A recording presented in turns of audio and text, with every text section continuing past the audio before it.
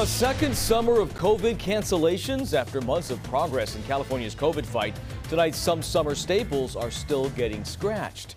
Thanks for joining us tonight. I'm Tony Lopez. And I'm Adrienne Moore. CBS 13's Laura Hafley is live in Davis for us tonight with what's happening this summer and what's been called off. Laura.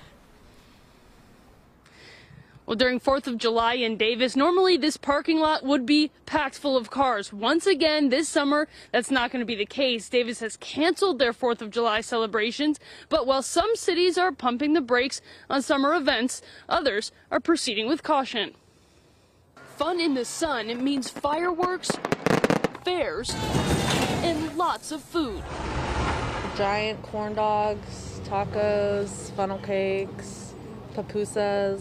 But last summer was different. County fair gates were closed and fireworks never left their casings.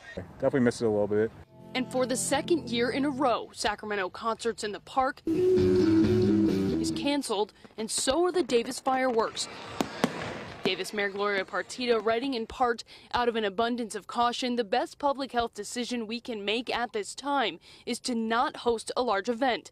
But some cities promise summer 2021 will be different. Would this be the first official big television announcement that Auburn 4th of July is happening? I guess this is breaking news, and we're going to make it official. Auburn is full steam ahead. Auburn 4th of July isn't the only event coming back. Yuba Sutter Fairgrounds will unlock their gates for guests this summer. And all of our entry points will have a touchless kiosk. A lot of sanitation, restrictions in terms of attendance levels.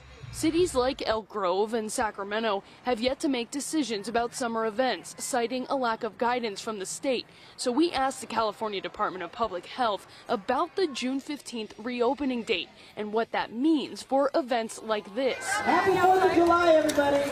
They tell CBS 13 if there's enough vaccines available and hospitalization rates are low, the economy will fully reopen. But large-scale, higher-risk events will likely require testing or proof of vaccination.